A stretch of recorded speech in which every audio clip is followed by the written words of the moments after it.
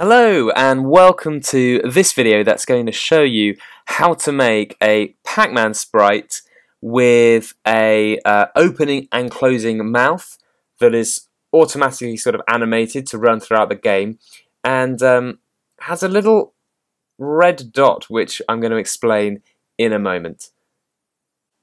Okay, so let's get started with making our Pac-Man.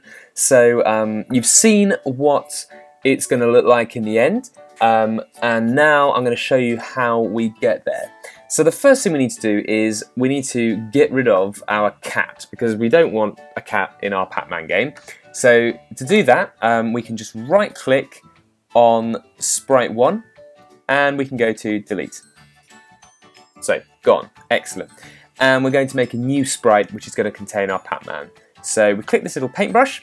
Okay, and you'll see we get this sort of editor screen where we can draw our Pac-Man.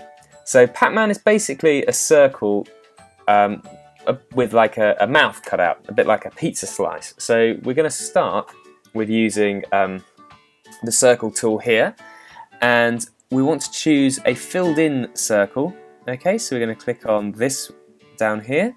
So this would just draw a circle where you can just see the outline, but nothing filled in, so it's transparent in the middle. Whereas this one is going to be a filled in circle. And I'm going to make my Pac-Man yellow. That's kind of traditional. You could choose a different colour if you wanted to, it's up to you. And as before I click and drag, I'm going to hold down the Shift key, and that will enable me to draw a perfect circle. So hold down Shift, and then click and drag your circle. And you want to keep it pretty central within your sprite, within your editing area. And if you haven't got it quite central like I haven't, you can click and drag and move it. Okay, so we've got a Pac-Man circle, we've got sort of the outline. In a moment I'm going to duplicate this and show how to cut out a mouth shape. But before I do, there's one really important extra thing we have to do, which will make sense later when we come to moving Pac-Man.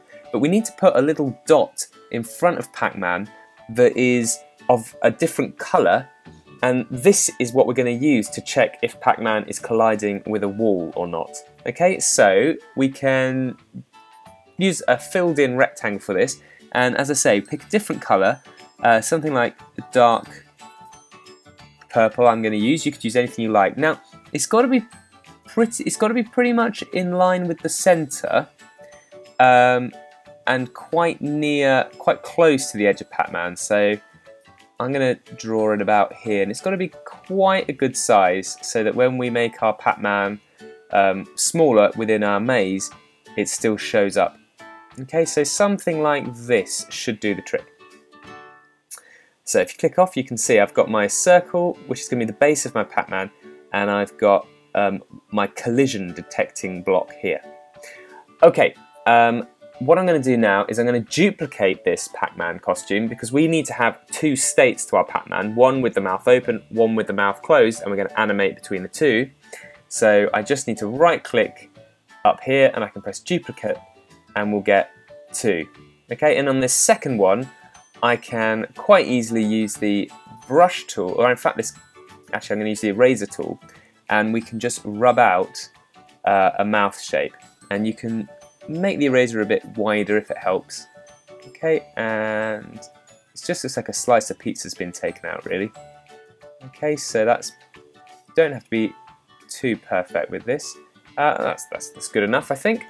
By the time we've made Pac-Man small enough to fit in our maze, you're not going to notice a few little wobbly lines. But if you're a bit of a perfectionist like me, you can clear it up if you like. Okay, so we've got our two states of our Pac-Man, mouth open, mouth closed. And to make things a bit easier for us later, I'm going to name each costume. So up here it says costume 1, I'm going to call that closed, and I'm going to call costume 2 open. And I encourage you guys to do the same. It's really, really important to get into good habits early on as you start programming. And having sensible names for everything is really vital.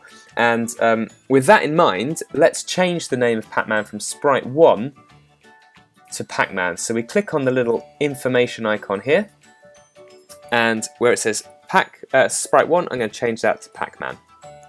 Okay, so this, out of interest, is where we set our preferences for each sprite, and we can choose, can they rotate round, can they just flip back and forward, or do they not rotate at all? Which direction are they pointing in? Can they be dragged around by players in the game, and should they be visible in the game by default?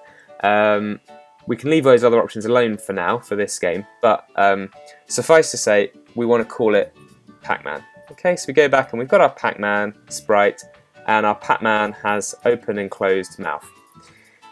Fantastic. So the first thing is done. We've drawn our Pac-Man. Now we want to add a script that's going to enable Pac-Man's mouth to open and close in an animated fashion. So we go to scripts, okay, and we want this to happen when the user clicks the green button, because that's kind of the start of our game. So we go to events, when green flag is clicked, and we want something that's going to loop around forever, because throughout the entire game we want this to happen. So forever, I want to, and under looks, I want to go to the next costume. Now what that's going to do, if we imagine our costumes here, if I start on costume 1, the next costume is costume 2. I hope that isn't a surprise to anybody. But what's interesting is that the next costume after costume 2, it loops round and goes back to costume 1 again. So effectively what this is doing is saying, forever, just keep switching or alternating between those two costumes. So let's press the green flag button and see how this looks.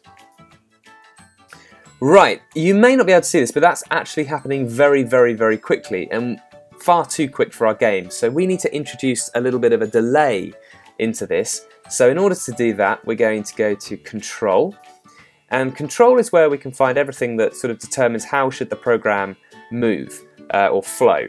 And one of the things we can do is introduce a pause or a wait block. So I'm going to drag that in here. So I'm going to say forever, switch to the next costume, and then wait a little bit before it does the next loop. But 1 second, that's very slow. That doesn't look very good at all. So let's change that figure, and I suggest something like 0.2 seconds is a good amount. And if we click on the green flag, you'll see a nicely animating mouth. So that's pretty good. So there we go. We've got a Pac-Man drawn with 2 states, and it animates between them. We've got our collision detector ready for the next stage, and the animation's happening at a good speed as well. So if you haven't done that, stop here, go to Scratch, and do what I've just done, and I will catch up with you when we're ready to make the maze.